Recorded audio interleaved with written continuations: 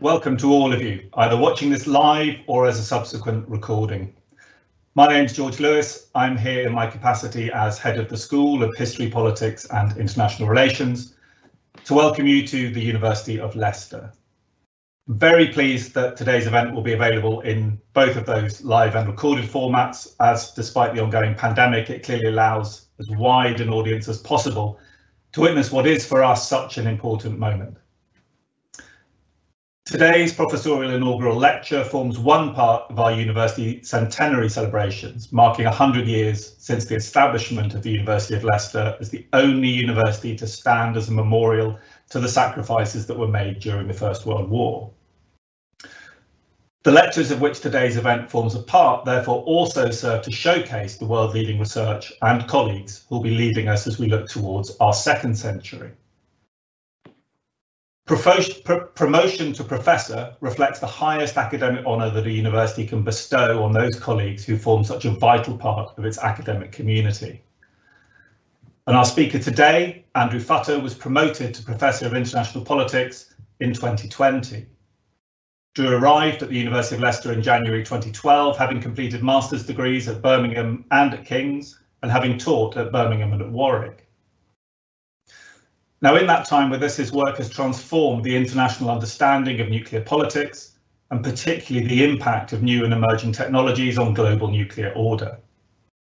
He's held visiting appointments across the globe in places that, under the current pandemic conditions, we in the UK now tend to only dream about, including as a visiting fellow at the Middlebury Institute for International Studies in California, as a visiting fellow at the Centre for Non-Proliferation and Arms Control in Washington, DC, at the James Martin Center for Non-Proliferation Studies in Monterey, California, and a member of the Euro-Atlantic Next Generation Leaders Network. He's also a visiting fellow at the Norwegian Nobel Institute in Oslo. In that time, Drew has also published widely on nuclear weapons issues and the impact of disruptive emerging technology in work that spans 7 books and dozens of peer-reviewed and professional articles. His most recent publication is the 2nd edition of his Politics of Nuclear Weapons textbook with Palgrave that came out in 2020. And many of us here, of course, know his most recent monograph, Hacking the Bomb, which came out with Georgetown in 2018, which looks in detail at the cyber threat to nuclear weapons. His work also has demonstrable impact beyond the academy, which is reflected in not only his submission to the Research Excellence Framework here in the UK, but also the extent of his grant success. Hacking the Bomb was supported by an ESRC Future Research Leader grant and is currently working on a 5-year £1.5 million project funded by the European Research Council, investigating the technological and political drivers of a shift towards a third nuclear age. Colleagues may therefore be thinking that Andrew's achieved so much in such a short time that he's done little outside the academic.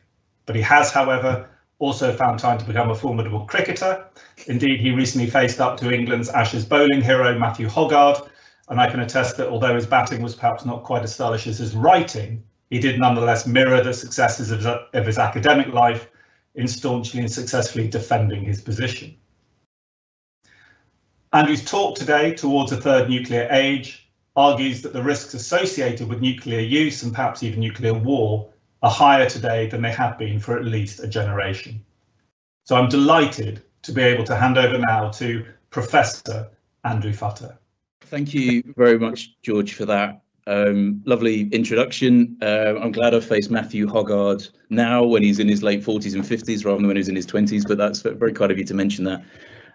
Thank you quickly to everybody as well who've helped put this together, Abu and the team, who I know are all in the background while I'm staring at a slide, making all the magic happen. So thank you to you, but particularly thank you to you, George, for 2 things in particular. One being the other person that has to wear one of these outfits, and luckily I've managed to avoid having to wear the hat. I was told I didn't have to wear it, so I'm pleased about that. But more importantly, for all the support, guidance, mentorship, and the confidence that you've had in me throughout my time at Leicester and your 4 or 5 years as head of the school. It's been absolutely essential to the things I've been able to achieve. So a big thank you for doing that. I also would like to thank everybody who I hope is in the background watching this today. As I say, I'm in the rather unusual position of staring at a screen of my PowerPoint. I can't see any of your faces. I hope there are some people there, and I hope you find this interesting and engaging. And if there are things that you'd like to talk more or find out more about, then please do, or please don't hesitate to get in touch. A particular welcome to my mum Alison and my partner Rahana, who I hope you'll still be interested in this in 45-50 minutes time. And hopefully it also means that you'll believe me when I say I don't just sit at home watching cricket. I do actually do some work and thinking at the same time as well. As George says, I joined Leicester back in January 2012, and since that time I've been lucky to work with some fantastic colleagues who have been very supportive, given me opportunities, and without whom I think it would be very difficult to imagine that I would have got to where I am today. And I hope that relationship and those links that I built with people in Leicester and more broadly will continue as we go forward. I want to use my time today to talk about the project that George mentioned, and I hope now that the PowerPoint should have arrived on your screen. And this is a project which is a decade or so in the making. It is something that has concerned me ever since I started working my PhD back at the University of Birmingham in the noughties. And this is the intersection of technology and nuclear politics. And the project that I'm going to speak about today, and the talk I'm going to give today, is very much about how this intersection of new technologies, a return of geopolitical rivalry and other things as well, are transforming the nuclear risk landscape in ways that we perhaps haven't seen for a generation. The project is driven by this worry or fear that we may well be sleepwalking into a much more dangerous nuclear era where the risk of nuclear weapons use becomes higher. We have survived since 1945, at least in part to a bit of luck, and we should make sure that we don't just assume that we can survive the next 75, 76 years naturally as a result of that built up in the past. So what I want to do today is talk a bit through this project, which I was very, very lucky to be funded by the European Research Council. Despite our best efforts in this country and Brexit, they still decided to give me some money. So if there's anybody from the ERC, thank you very much, and we'll try and spend it wisely. And to introduce this project, as I say, that I've been working on for around about a year, building a team to look into this challenge of what we think is a new nuclear era, a more dangerous time that needs to be understood. So I won't give too much background. It's obviously not a this is your life type thing, but I think a bit of context to how I got to where I am and how the ideas have developed is useful. So as I say, a lot of my interest or concern with the intersection of technology and politics can go all the way back to the late noughties and my PhD at the University of Birmingham, which looked at how the United States, or how the interest in ballistic missile defense had evolved in the United States. Ballistic missile defense being the program or range of programs designed to shoot down adversary missiles that might be nuclear armed and therefore hopefully to defend yourself. This resulted in my first book many years ago, but also I think began a real interest in deepening our understanding of this connection between often non-nuclear technologies and technological developments and nuclear risks. And I was lucky enough way back then to do my PhD alongside a good friend and colleague, Ben Zala. And we started working on this issue of what we termed then advanced conventional weapons. So weapons that weren't nuclear armed, but were clearly different from the tanks, guns and ships of a previous era, something that straddled the divide and was having a potentially disruptive and maybe even dangerous or risky impact on the current nuclear order. And this resulted in articles in the Non-Proliferation Review, Pacific Review, and more recently a chapter in a Nobel Peace Institute book back in 2019. So while we were doing this, and indeed links from the PhD as well, there was increased interest from a variety of different academic and non-academic stakeholders. And I've been very lucky with the time that various policymakers, professionals, and those really engaged in trying to actually sort out these ideas rather than just talk and pontificate and write about them like me, to really pursue this. So Ben and I have continued this work, and it's an idea that has continued to underpin a lot of what I've done. It also links in with some other work that I looked at, the so-called revolution in military affairs, which was to put very simply, the application of new types of technology to warfare, which was seen in the 1991 Gulf War. And one of the things that I tried to do was try and bring this together and think about it at the strategic nuclear level. So again, an edited book that I published way back in 2015, I think, looking at this intersection and trying to build the picture of what was going on.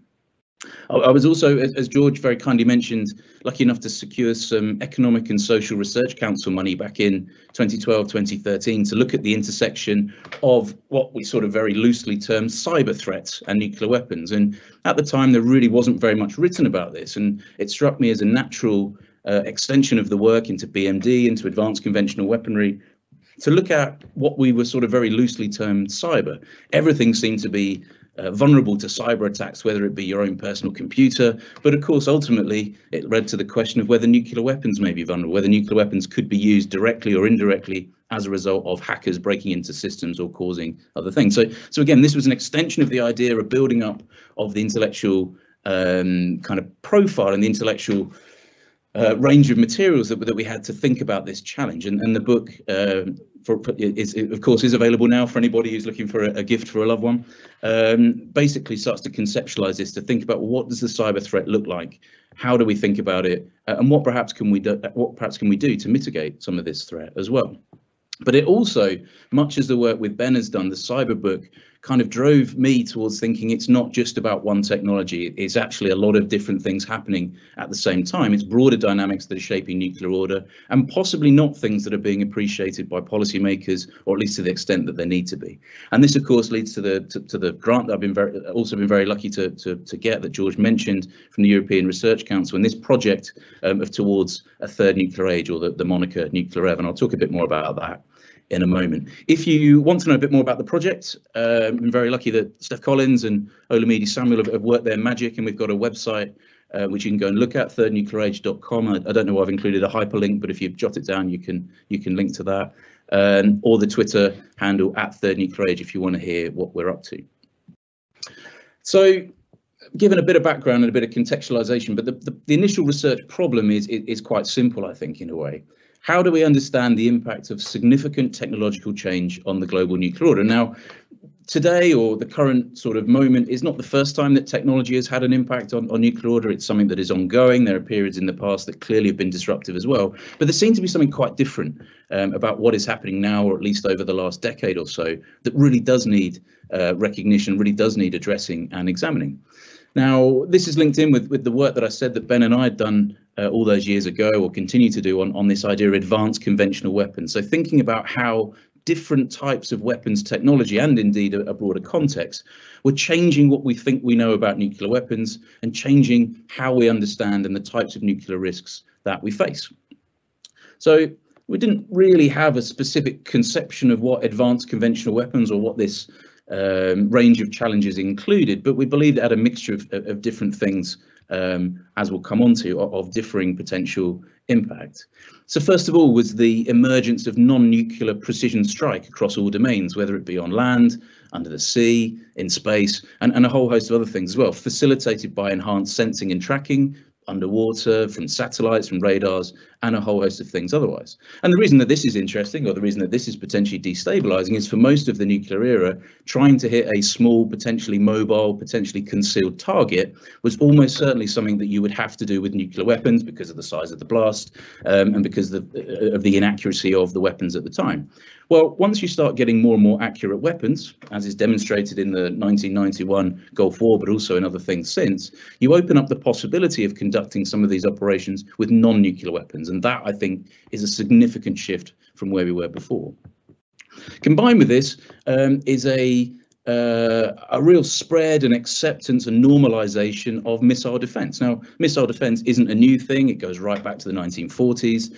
But it's changed in recent years from being not just about the United States, but also something that is becoming more and more capable, potentially, against different threats, and spread and normalized, and not just in the Euro-Atlantic, but in South Asia, in Northeast Asia, in the Middle East, and of course NATO deployments in Europe as well. And the reason that defense is interesting is if we move towards a norm of increasing defenses, it undermines some of the logic of mutually assured destruction and deterrence that has underpinned nuclear order for generations, and I'll come back to that a bit later.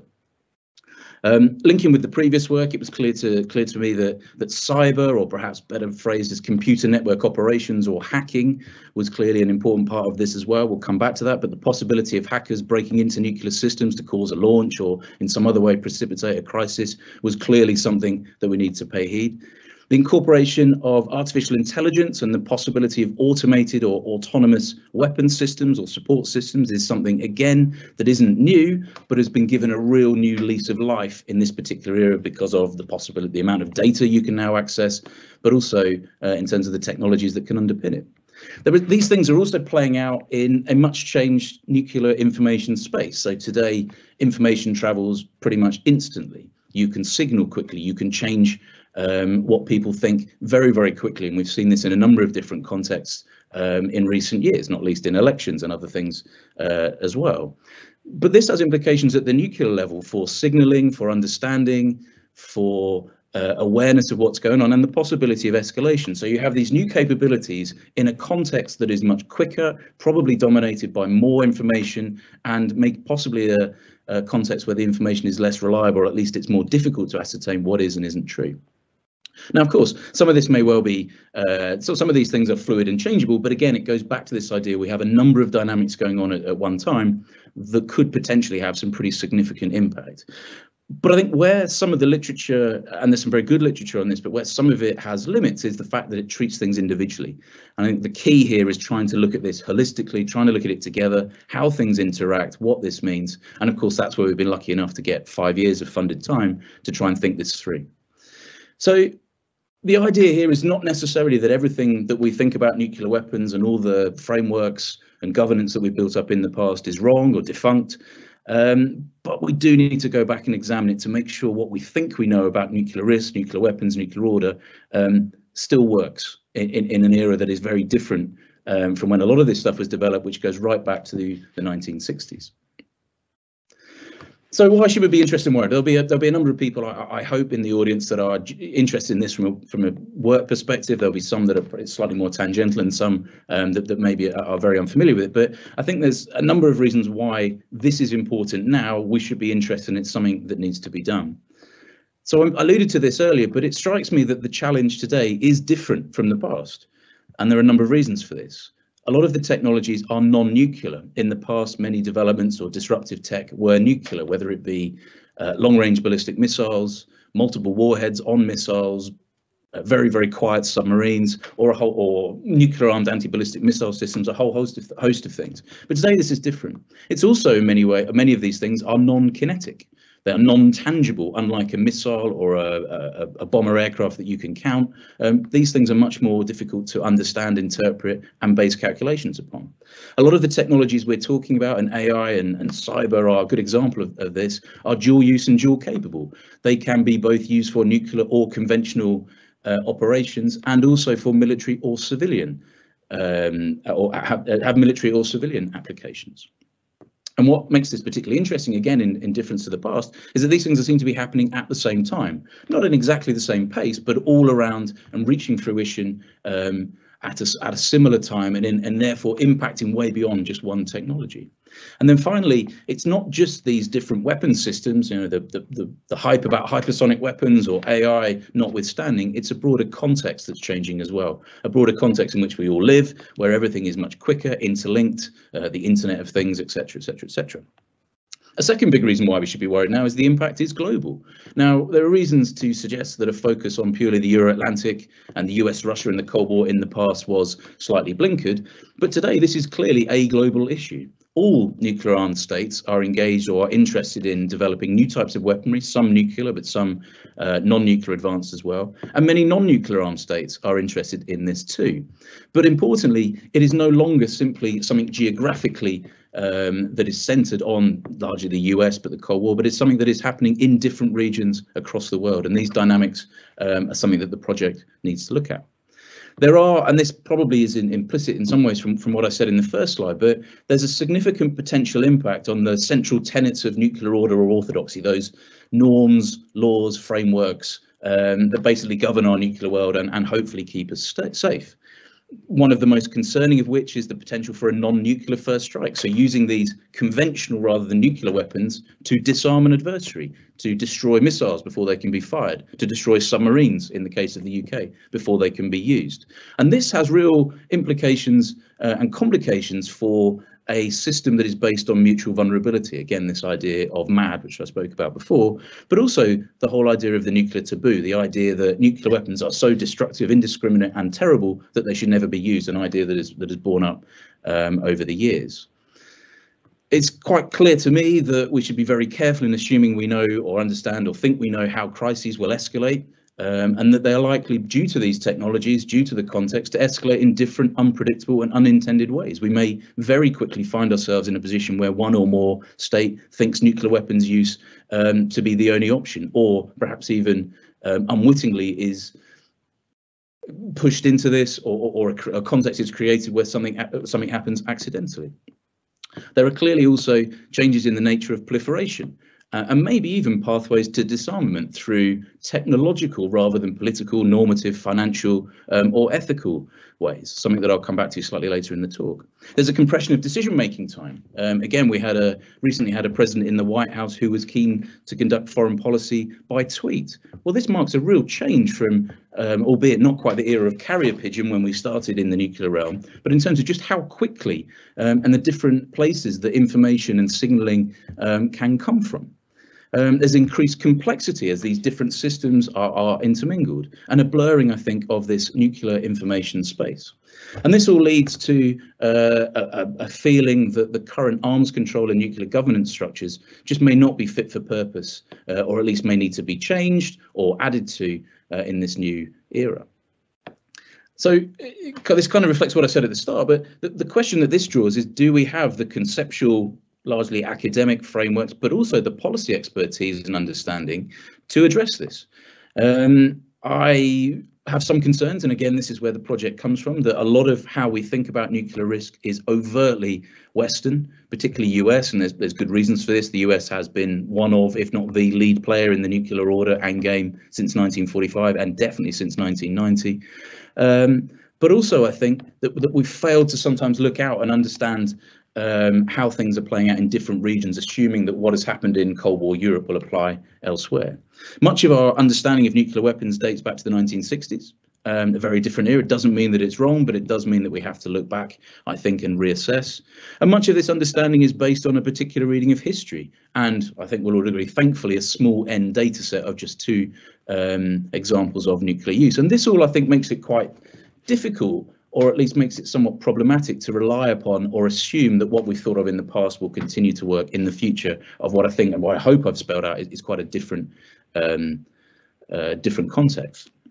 There's some recognition of this in the literature, and there's some brilliant stuff that this is by no means the only project looking at some of these issues, but some of them are limited in scope, and I think it's probably only with a 5-year project building a team that we can really try and look at this in the round in as broad a way as possible. So the way that we frame this, and the title of the talk is about a third nuclear age, and some of you may be familiar with this, some of you not, but the idea here is that there has been an academic and to some extent policy desire or trend to characterize nuclear history in terms of so far 2 nuclear ages.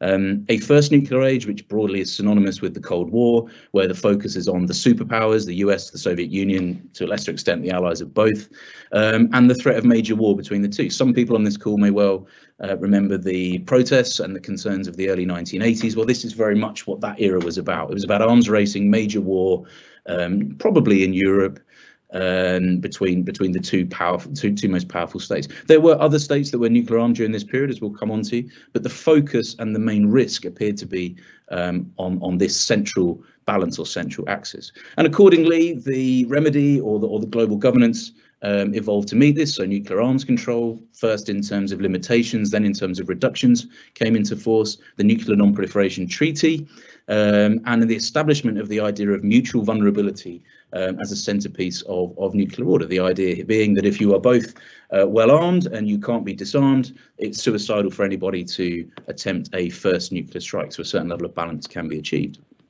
Now, there was a movement in the literature in this sort of the early 1990s and even in policy-making circles, particularly with the then Clinton administration, that we may have moved into a different nuclear era. The end of the Cold War signalled a change in international politics, and particularly a change in the locus of nuclear threat. We probably see this most clearly with Iraq, right at the start of the 1990s, but also include other so-called rogue or irrational actors, North Korea, Iran, and of course, after the terrorist attacks of September the 11th, the idea that non-state actors may be able to become involved in this too. So a real shift in understanding where the main threat to largely the US, but also to the system, for want of a better word, came from. There was also a very noticeable shift in terms of moving away from the Euro-Atlantic, the US-Russia, NATO-Russia balance towards proliferation or use concerns in the region, in the Middle East, South Asia, where India and Pakistan tested nuclear weapons overtly in 1998, but also in Northeast Asia as well, with the challenge from North Korea.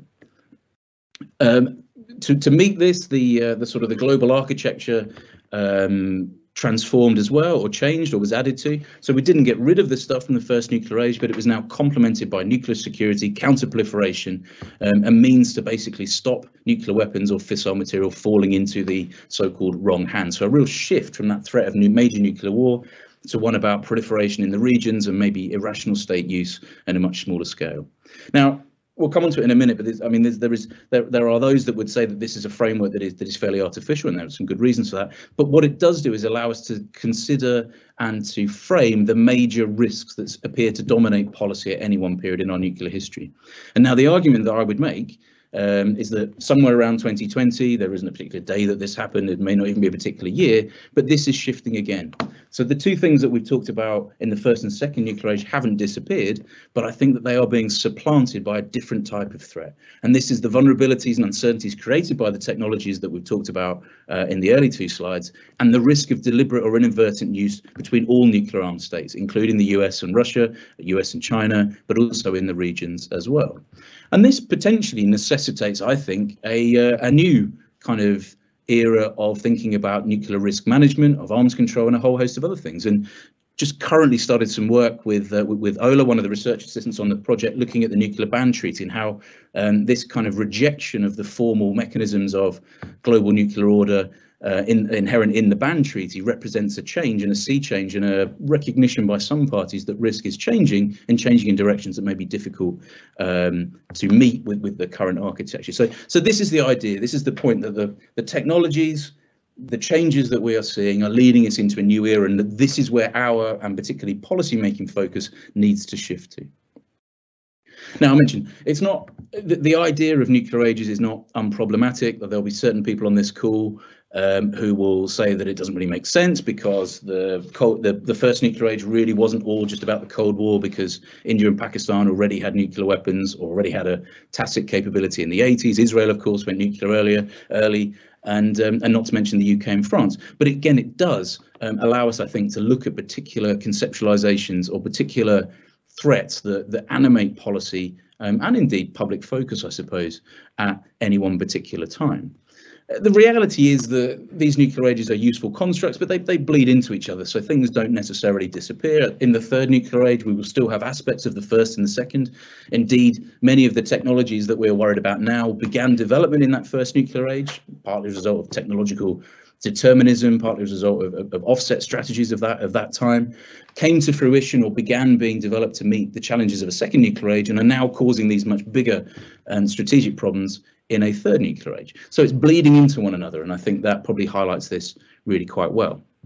Again, you don't necessarily have to completely agree with this idea of nuclear ages, or Colin Gray or Paul Bracken, probably the two best books that look into this, to accept that it has some analytical utility and validity. It doesn't have to be perfect to allow us to understand things that are changing and to conceptualize and understand what's happening at the policy level as well. And I suppose the ultimate key here is, and while this idea of a third nuclear age is a nice kind of moniker, and I promise you wasn't used just because it sounds sexy and I thought it would get funded, but it doesn't matter if you agree with it or not. It's about drawing focus to ask questions. So as we'll come on to in a moment, when the team have begun putting ideas out there about this, it's not necessarily to persuade everybody, but to open up a debate. If you think we're wrong, we think we shouldn't worry about this, then show us, tell us why that's the case. So it's about starting a debate as much as anything else, and I think this is a good vehicle to use to achieve that. So one of the first things that, well, Ben and I have been working on this for years, and if you speak to him offhand, he'll say that we've sent this to lots of different places, and it's taken about 5 years to develop. But one of the first articles from the project and from this current research was published earlier this year, and what we wanted to do was look at, or begin to make the first attempt to map out, how do these strategic non-nuclear weapons, formerly advanced conventional weapons, we changed the label slightly, what does that actually mean in the third nuclear age? So we're very lucky to have this accepted and published by the European Journal of International Security earlier this year, and we made three main claims in this article. Again, not to try and convince everybody, but hopefully to try and drive and open up a debate and to get people engaged in the topic.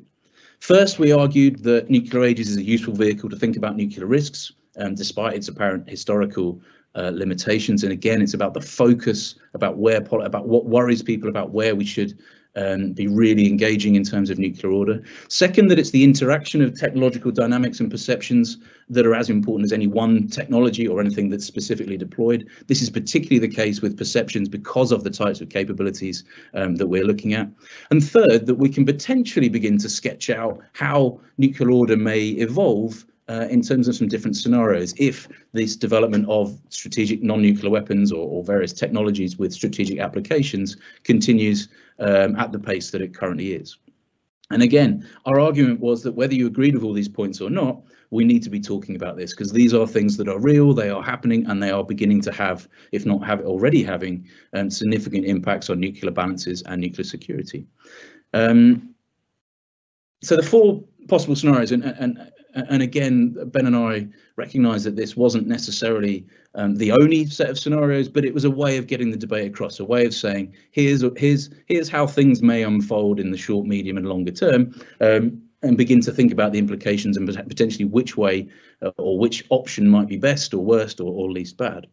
So the first option we talked about, that if we have a continued development of strategic non-nuclear weapons by all nuclear armed powers, but particularly by the major nuclear armed states, this will almost certainly lead to nuclear proliferation and probably arms racing in both strategic non-nuclear weapons and nuclear weapons as well.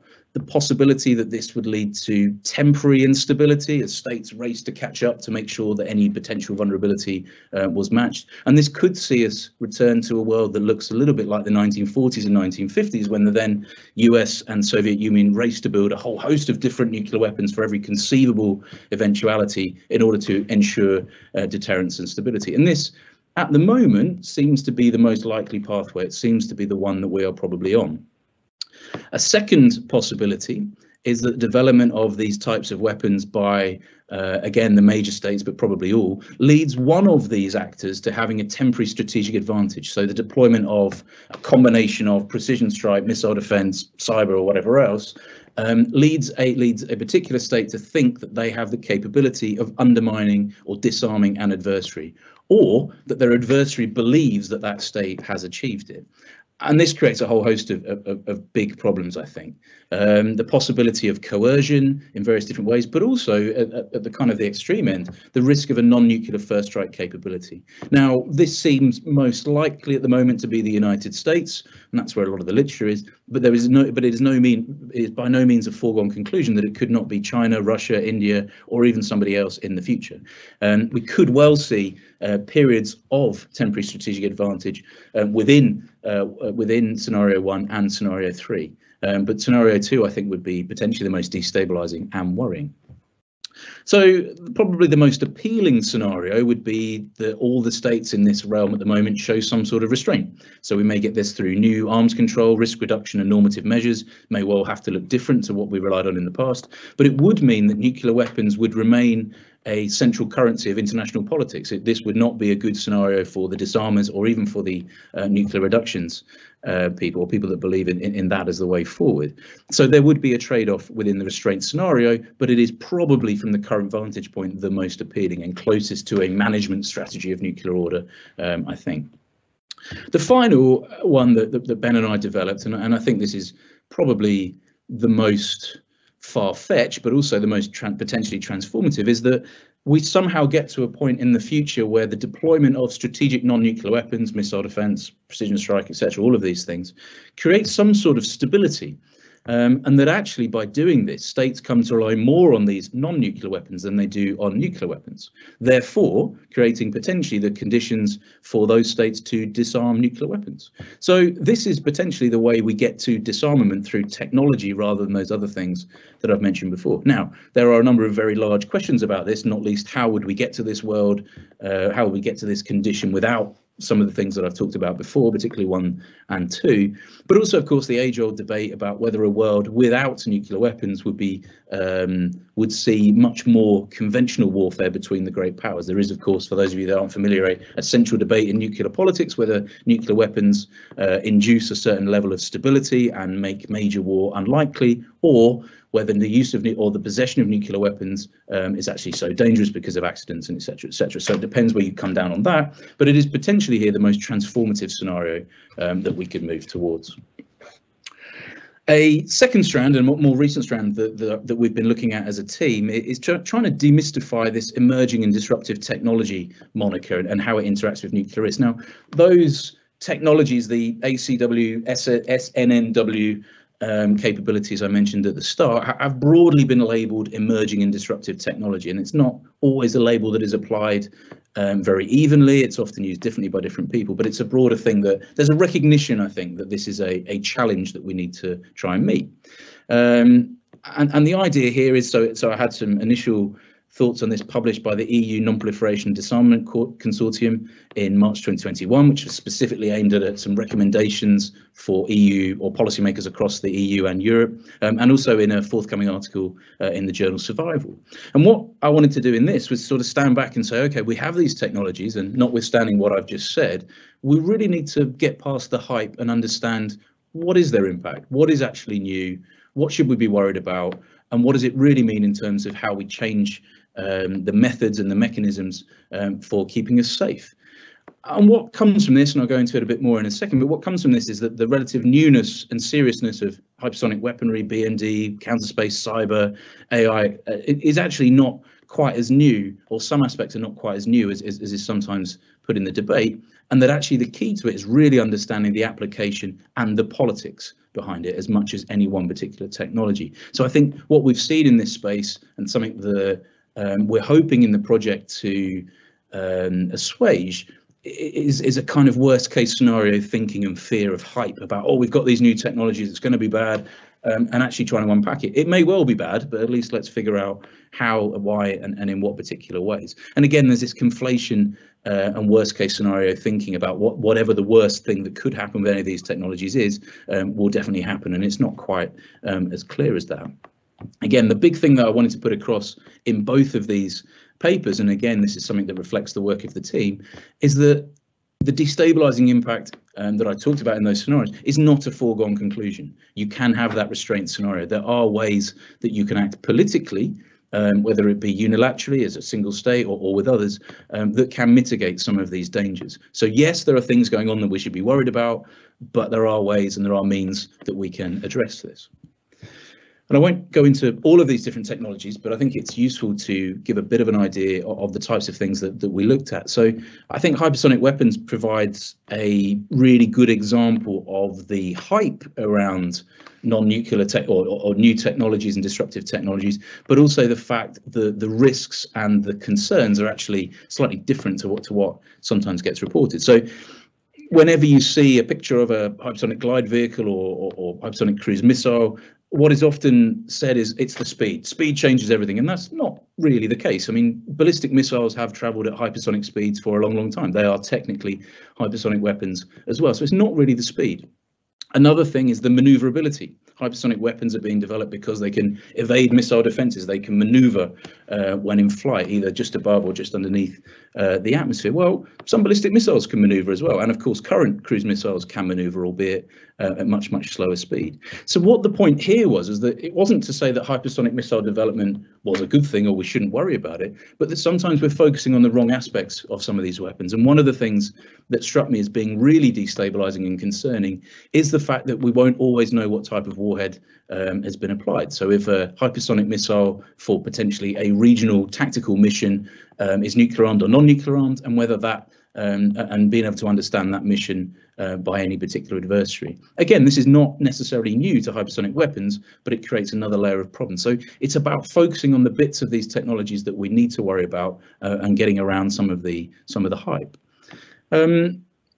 In terms of, for example, BMD, ballistic missile defense, again, this is not new. It goes back to the 1940s. Missile defense was thought about even as far back as the V1 and V2 raids on London during World War II. It really does go right back to the birth of the first cruise and ballistic missiles.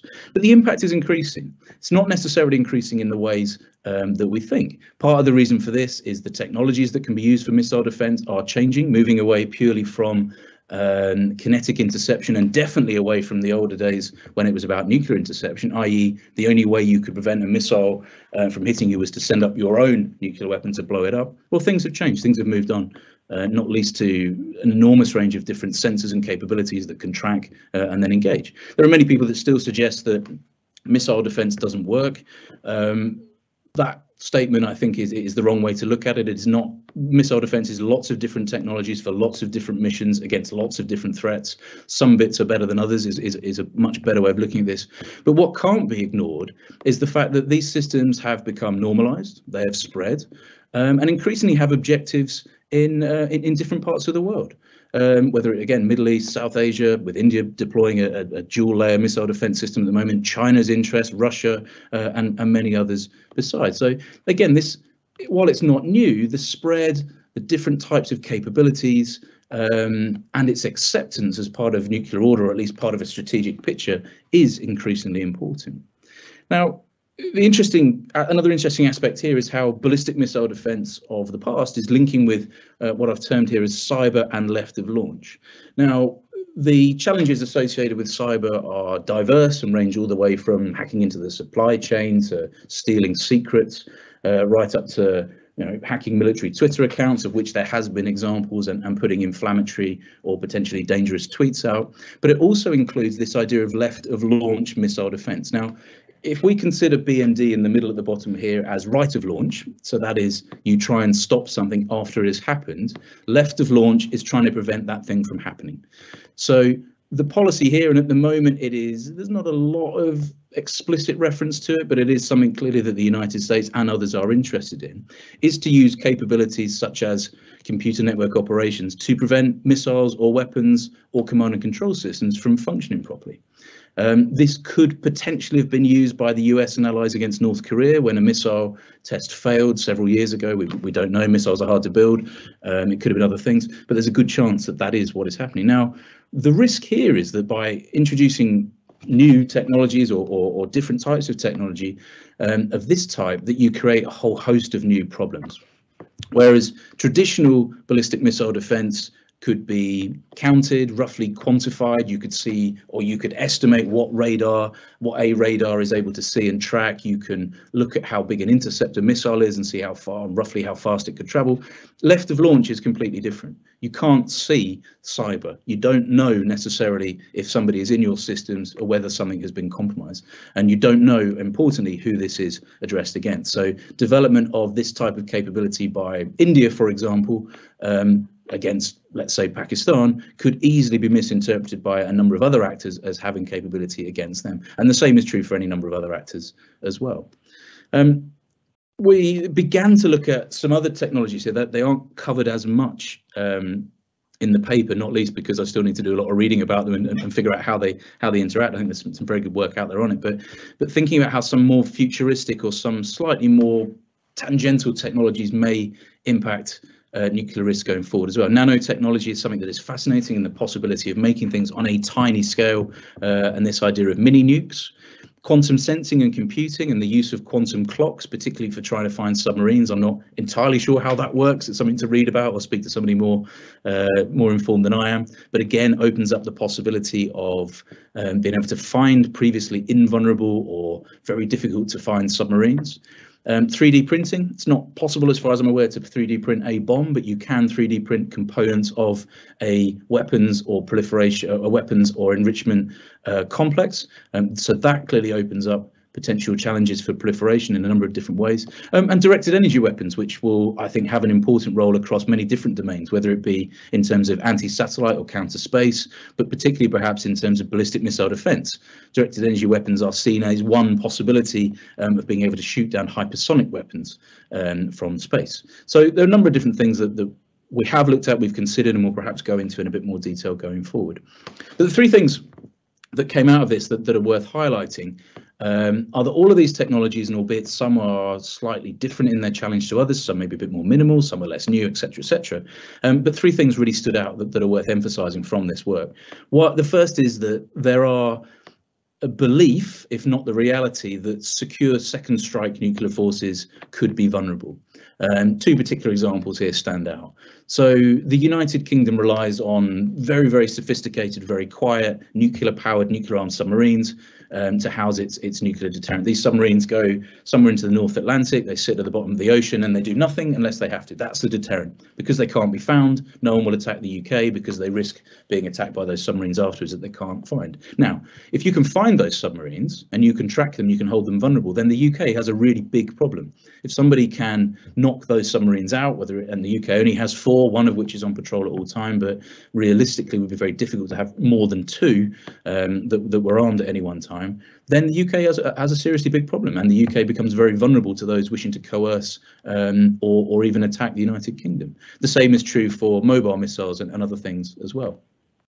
There's a question, I think, about how much we need to not always create new, but to reinvent or rediscover arms control.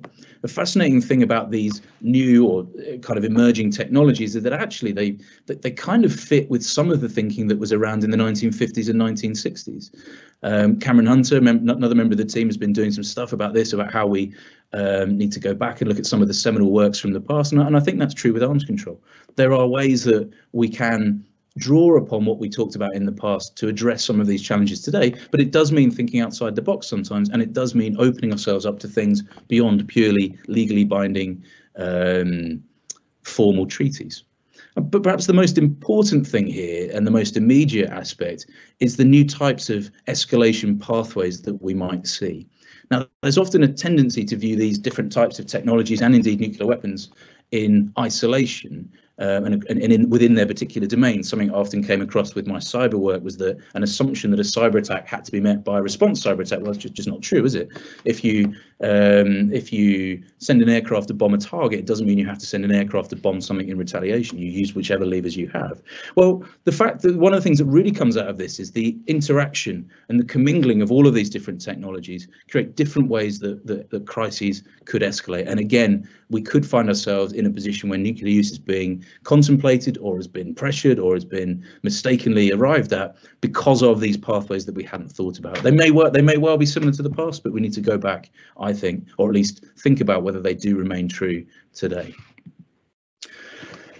Where we are currently at the moment with the project is beginning to think slightly more broadly. So what I've talked about so far is a lot of technology. And technological change in the context is clearly at the heart of this third nuclear age challenge. But one of the things that's become clear is that we can't disassociate this, or we can't distance this from the political, geopolitical and great power framework, and indeed some much broader frameworks within which the current phenomenon is unfolding. So what we're trying to do on the project at the moment is think beyond technology and what other types of factors or dynamics do we need to include when we're thinking about this third nuclear age.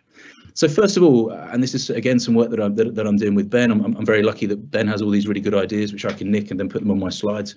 But the idea of great power politics and polarity. So the fact that these technologies are not occurring, or the development of these technologies are not occurring in a vacuum. They are occurring at the same time as we're seeing a move towards genuine multi-nuclear polarity with the US, Russia, China, and we would argue India as well. And a real shift, I think, from the era or the generation of US unipolarity. So this technological change is playing out and is co-constituted with and of this great power nuclear competition, and a return to nuclear posturing and the apparent the importance placed on nuclear weapons within national security strategies and policies. And you could even include the recent UK announcements in the integrated review as possibility of this, of linking great power status or global Britain with an increase in the nuclear stockpile.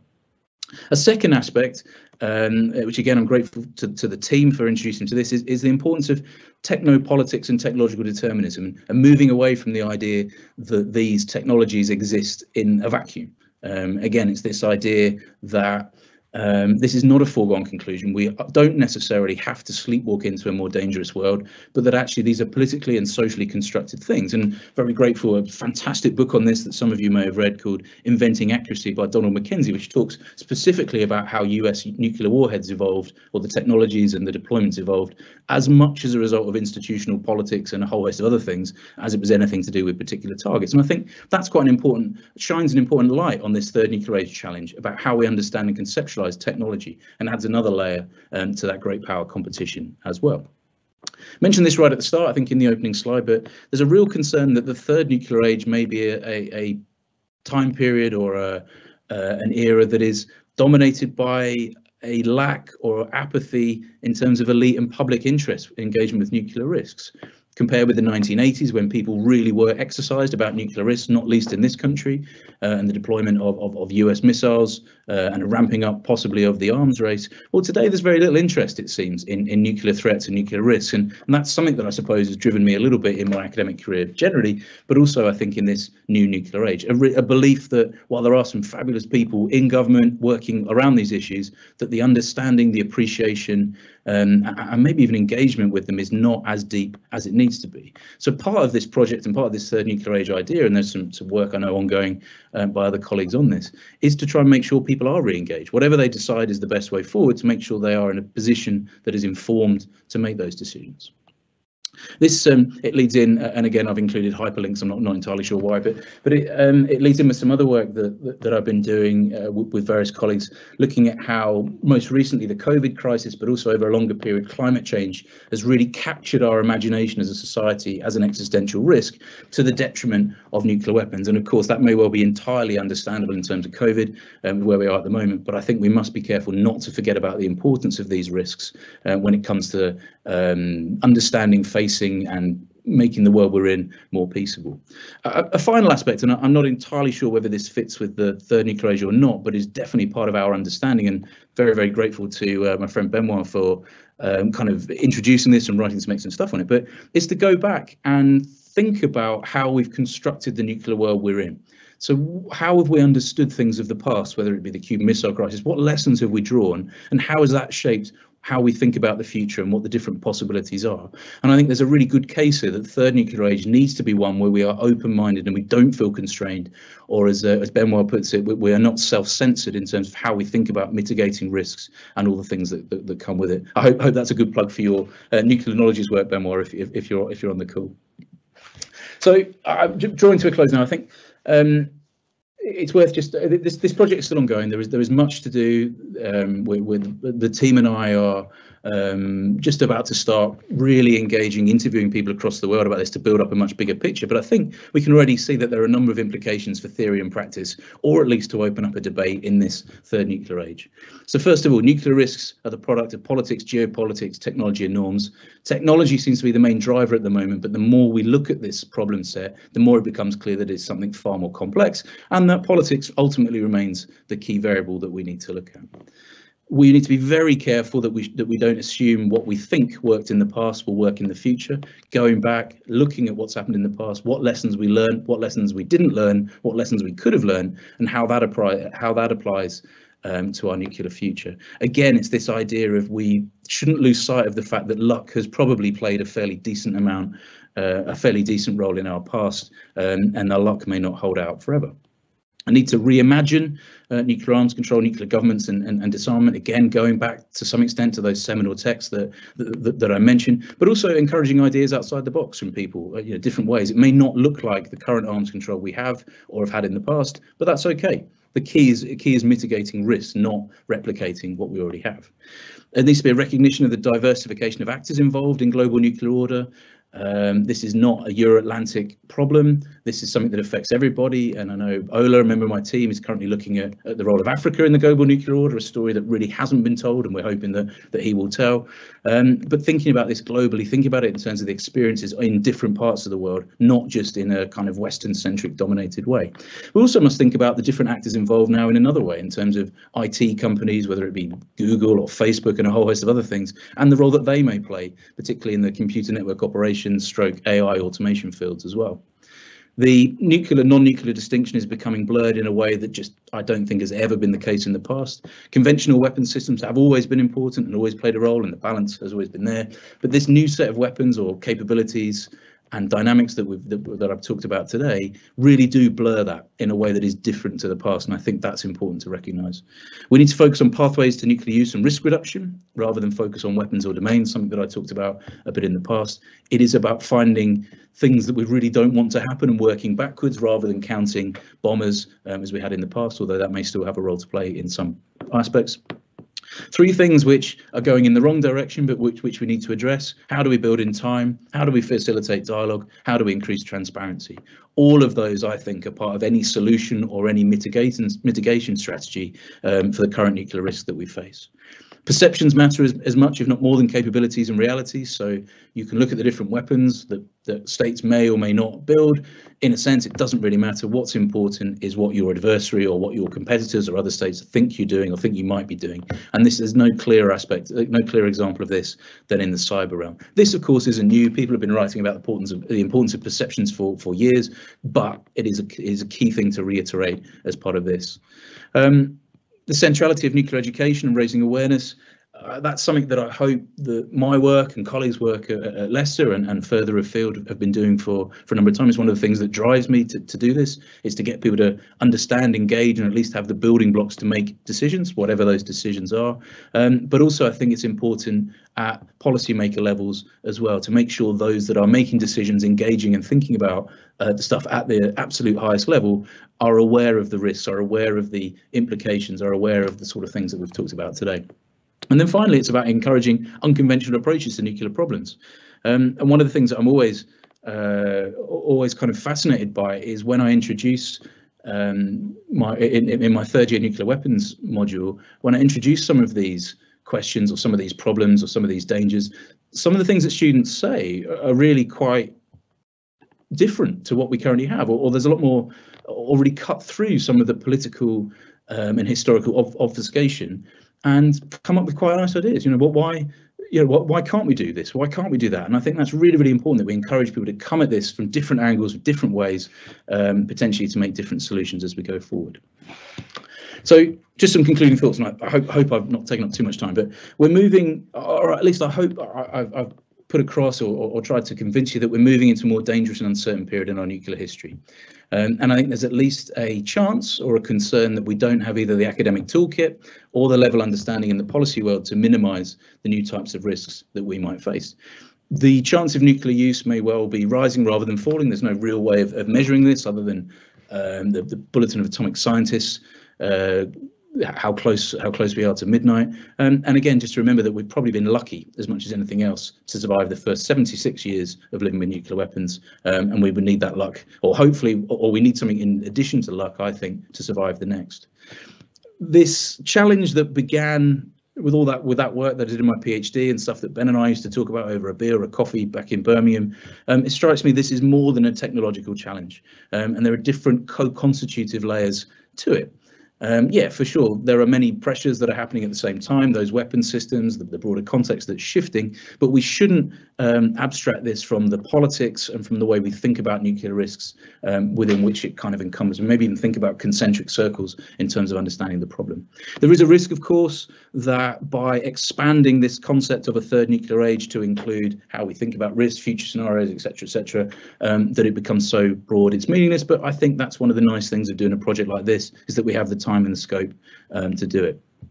Finally, the main aim of this project is not necessarily to convince you or convince other people of our arguments, but is to begin a debate, to make sure we are engaging with what are probably different and maybe new and worrying challenges of a new era.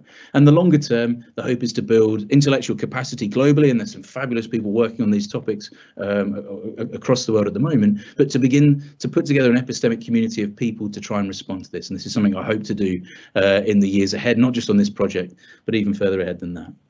And with that, I will finish off just to say again, thank you very much for listening. I hope some people are still awake. If you are still awake and you've got questions or you'd like to find out more, there is the website, but please also feel free to send me an email and get in touch.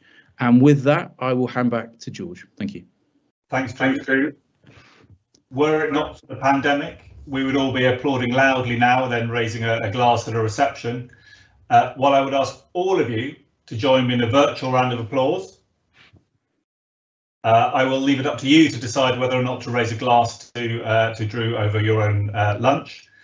Thank you all very much for coming along today. Congratulations once again to Drew on both his talk here and also his promotion more broadly. And I will now draw this event to a close.